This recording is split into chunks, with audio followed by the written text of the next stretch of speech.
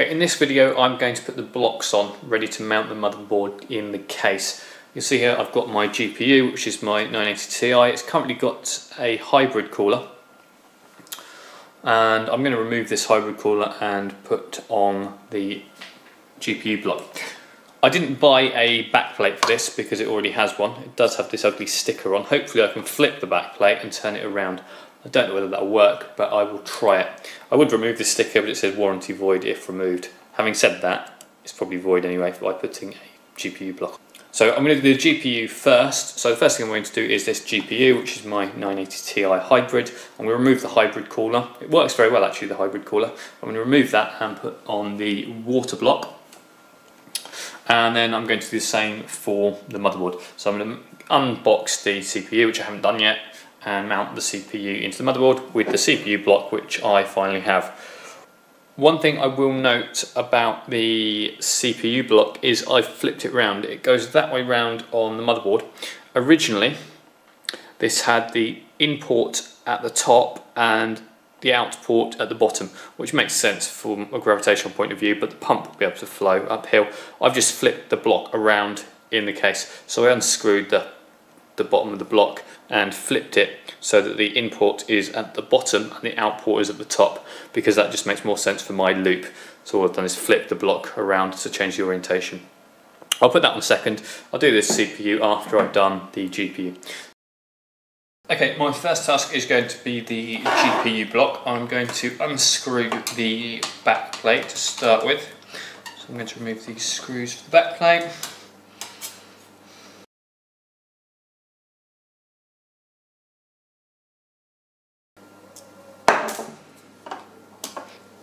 Okay, now I will remove these corner screws so you can see that the heatsink is off. If I unplug our fan here,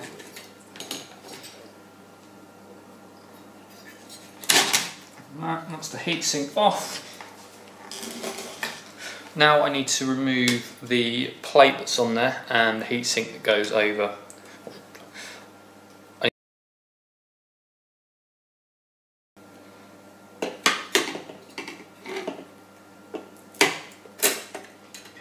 That is off, and now I'm going to clean this. I won't record. I'm just going to wipe the existing paste off.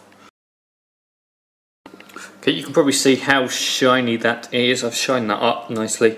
That's useful. That means all the paste. I've shined that up, and that means all the paste is off. There's a little bit of paste remaining inside the socket. That doesn't matter. It's not conductive. It was like that when I opened it up. I'm going to use the X method to put some paste on here and then fit the block. But before I do that, I need to do the hard compound for these blocks here. Okay, so we're ready to do the thermal pads. EK recommends putting a drop of thermal paste onto each of the VRAMs before putting the pads on. And we only want a very small drop. It's actually going to be far too much. So I'm going to remove what I've just done, and in fact I'm going to use the tissue here to spread it.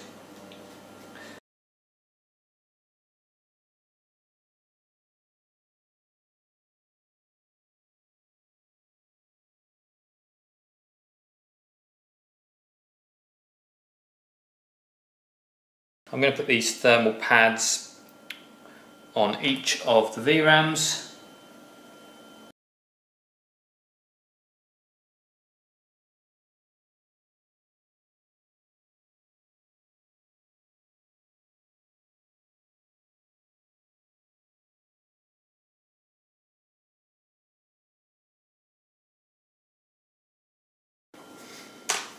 Okay, I'm going to use Arctic Silver 5 instead of the generic EK TIM that came with the GPU block. Now with the newer EK blocks, they supply Thermal Grizzly, which is better, but I'm saving this for the Threadripper CPU, which is the block that it came with. I don't know what the generic EK TIM is, so I'm going to use the tried and tested Arctic Silver 5, and this is not conductive, so it doesn't matter if it gets into these metal contacts, and in fact it won't make any difference at all if it does. and it can even help. I'm going to use the X method of doing thermal paste. The more the merrier. I've seen plenty of videos on YouTube. J2Sense did a good test where he showed that too much actually doesn't matter at all. Too little, however, does. So we want to make sure, and I've not done that very well. You can tell I wouldn't be very good at piping cakes, doing icing, and I'll put a bit more in there. Just go across. And I've put way too much paste on here now, but as I said, it doesn't really matter. I'm just going to try and spread it out slightly. Done the X method, and now it's time to put the block on.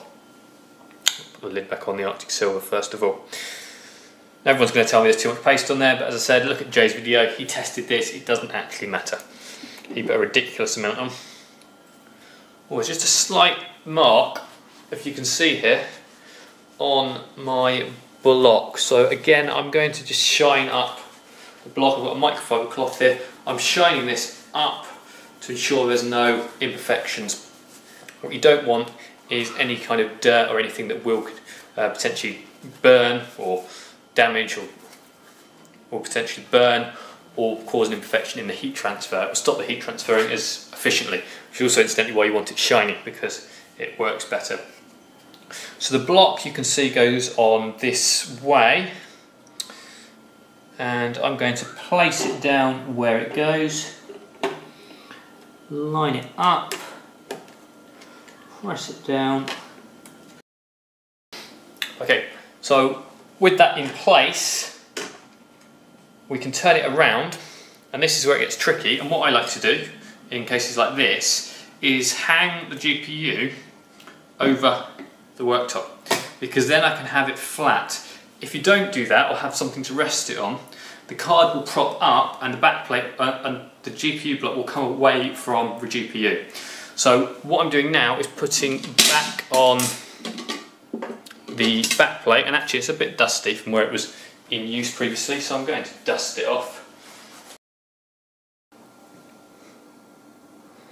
Okay, one problem I've had is that the backplate that came with the card that I had hoped to use didn't work. So I've ordered the official EK backplate because it will look a lot nicer than not having a backplate on there. So I'm going to wait. I've put the rest of the screws, I've put some of the screws in just to hold it together, and I'm going to put some more in, but I'm going to wait until I get the backplate, so that's delayed me by another day, unfortunately. I'll put the rest of the screws in and then start on the CPU block. Okay, I've unboxed the CPU. I'm now going to install it. And I've seen a few videos on how to do this. I need to unscrew these screws with the supplied thing, and there is an order for this. Open 3, 2, 1, and so 3 first of all.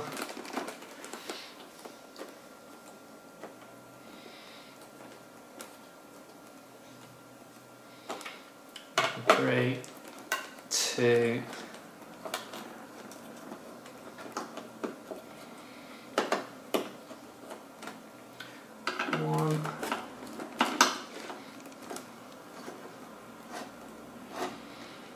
And in theory, it should just pop up from what I've seen. Oh, maybe I haven't undone it enough.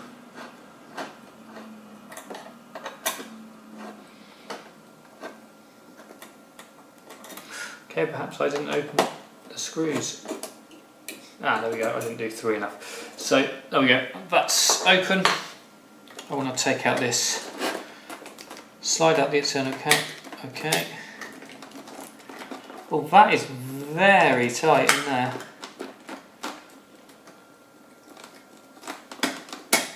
Ah, there we go, so that slides up, that comes out, slides in, like that, looks okay, and now we'll push that down.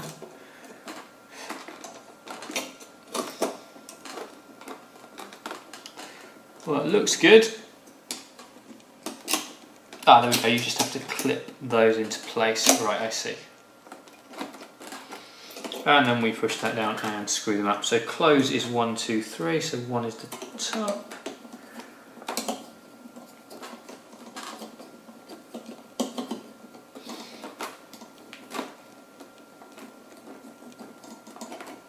I'm not convinced that's actually the only purchase, so this may not be down quite correctly. That's down, that's down. Yeah, you see that pops in and out.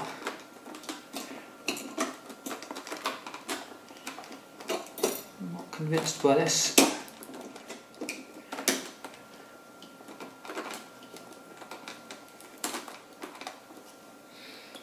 Well, that definitely won't go any further down that run. So it looks like it should work. Maybe that's just moved it a mil. Ah, there we go. So that's one.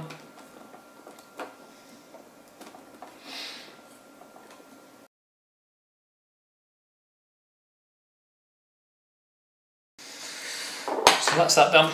Now we need to install the back the thing. So now I'm going to put this on. I don't need that because I've got the block. I'd have thought there would have been a back plate for it, but maybe it just goes into the motherboard. So again, I'm shining this up to make sure that it's clean. I'm going to use my thermal grizzly paste. And I'm going to put lots of this on here because it's a huge, or I would do, if I could open the thing. Okay, I'm going to use my thermal grizzly paste that came with the CPU block. And I'm going to use the X method with a few extra dots because there's so much area on this chip. Almost a worryingly large area.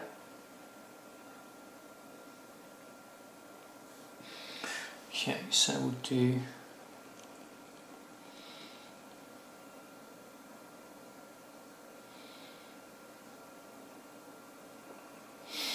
the thermal paste is very thick.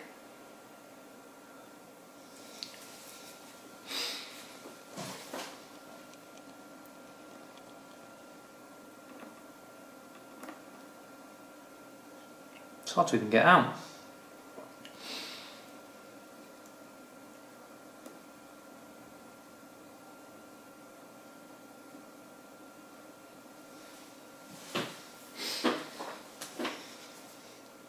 I'm just going to do a run down the middle because you can see it is blotchy where it's not actually coming out very easily.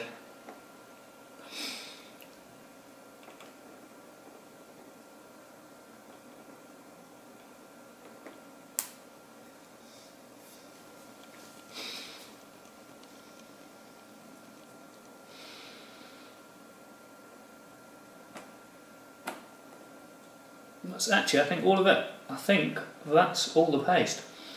So there's not much paste in there.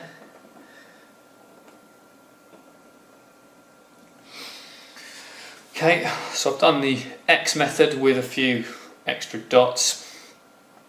I shall now put the CPU block on. Hopefully I don't need any more paste. So that's lined up to there.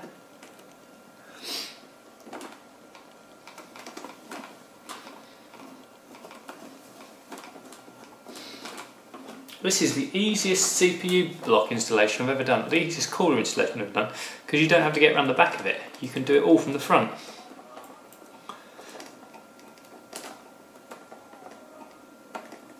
It's very good.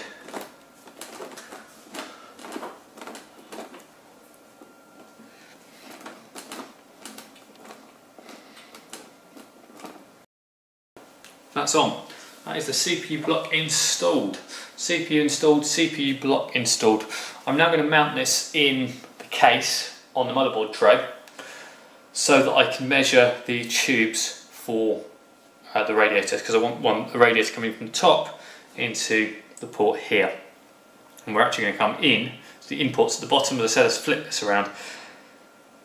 The tube's going to come out the case, up into the import, out the output, and then up to the top. I've mounted the motherboard. I'm not keeping it. I need to take it out to put the shroud back in the bottom, so there's nothing I can do. I can't leave it in at the moment. I've mounted it so that I can measure the tube that's going to come from here to here. So we need a tube coming somehow here in order to go back down. And what I might try and do is move this one, so this needs to then come to the GPU. So I'm going to put the GPU in as well so that we can see. I'm going to put the GPU in as well so that I can see where all of my tubes need to go and do all of my bending. This might be slightly tricky. I might wish I had another angle bracket here because I need to get something down and past this fan. I'm not sure there's anything easy I can do with that. I don't think I can use a piece of straight tubing because of this block. So this is the kind of thing I wish I'd bought another one of these fittings for. So I need to have a fitting probably coming out here to come down and then round, which is rather annoying. So with the motherboard installed, I've only got a couple of screws in to hold it in place.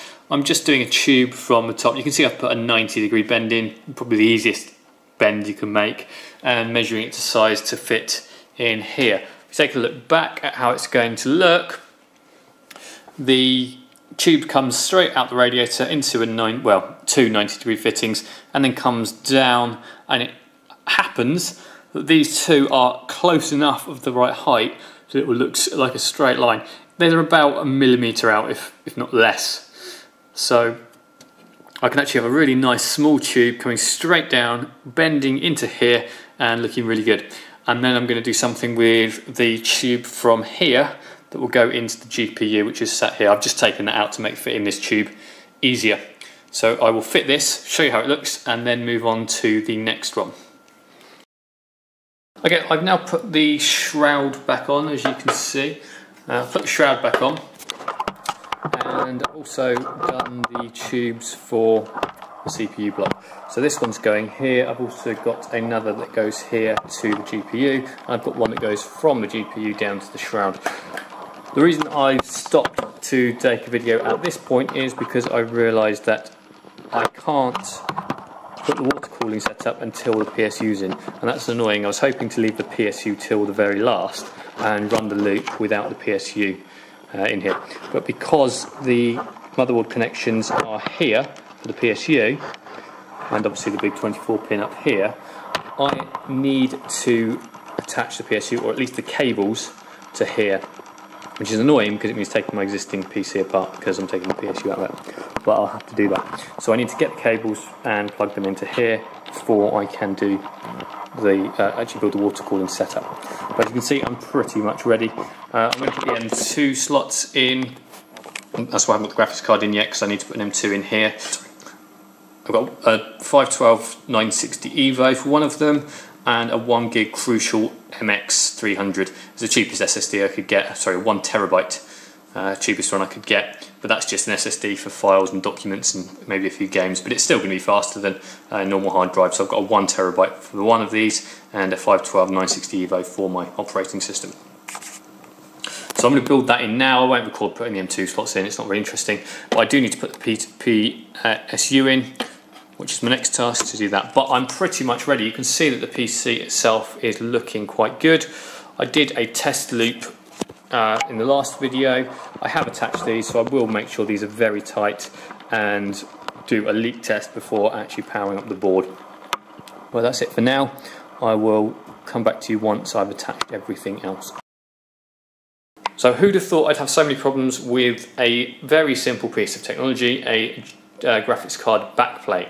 You can see that the backplate here is missing a screw, and the backplate came with too few screws. So I need 2 more of these unusual Allen key screws that are not standardised at all. I've managed to order some more, but I need to wait for those to arrive. So I've just got 2 screw holes. Well, at the moment I've got a placeholder screw in there that happens to fit. And when they arrive, I will replace them. But I'm going to get on with the build because I can't wait for more stuff to arrive. I keep seeming to have to wait for things to arrive. So I need to crack on with the build. I'm just going to leave that screw empty and that one there replaced with a with the wrong screw. So I can crack on. Again, I was just installing the SSD and I realised I should mention something I mentioned in one of the first videos I did. By getting the Gigabyte Aorus motherboard, which comes with these M2 covers, I was able to save a bit of money by going for this crucial crucial M2. If I hadn't got the covers for the M2 slots, I would have either needed to buy some anyway, or avoid ugly looking blue PCBs like this. So the crucial M2 drive there is really ugly. It's got a very horrible sticker on it. It's got a blue PCB which completely goes against what I'm trying to do here with the aesthetic, and I just wouldn't really be able to use it. I'd have to go for more expensive SSDs. This was remarkably cheap for 1 terabyte. I think it was less than £150, a lot less than £150, maybe 120 or something like that. It was remarkably cheap, and I can just cover the ugliness of it with the slot, which gives me the best of both worlds. It means I can use the ugly but cheap high storage PCB there. The 960 Evo looked nice, which is actually, you might be able to just see it snug hidden under the other slot. But the reason I got this board rather than the ASRock, which I was originally going to go for, was basically these M2 covers, because it just gives me more flexibility on the M2 drives. And I'm going completely M2. As I said, I've got a 1 terabyte here and a 512 here. Everything else is network attached storage, which I have connected to my router in the other room. And that's more than enough I need in a single PC. Anything else, videos, music, is all on my NAS. So it's really just for games and anything I need on the PC. I've installed it, and you can see there that the ugly blue PCB is pretty much hidden. If you look at it right from above, you can just see it, but that's fine. We're not going to see it from that angle, and it's going to be hidden away behind that cover. One thing on aesthetics I will note is these ugly red capacitors, or whatever they are down there. Gigabyte have gone to very hard work to make this RGB board black and white, but why have they left 4 red caps on those capacitors, or whatever the hell they are? I don't know. That's an odd choice, and it almost actually put me off buying the board, but I thought, considering everything else, I would go for this. Hopefully the RGB will outshine it and it won't be noticeable.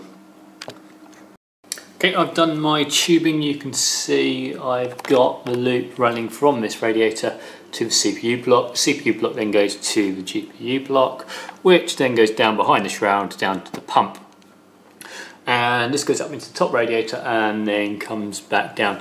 I'm not too happy with this. It's a bit of a strange angle, but it's the best I can do, unfortunately.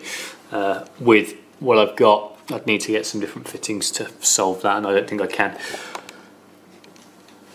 So that's it. I'm now going to fill it. There's no PSU in there at the moment. I'm going to fill it without a PSU, because the PSU can slot in afterwards. I'll do everything and power it on. Test the loop before putting any power onto the motherboard. So I'm going to fill this now and test it. Okay, here's an update. I've got everything connected now. So the fans are in, motherboard's in. The fans are in, the motherboard's in, the processor's in, everything's in and installed. I've got Windows installed.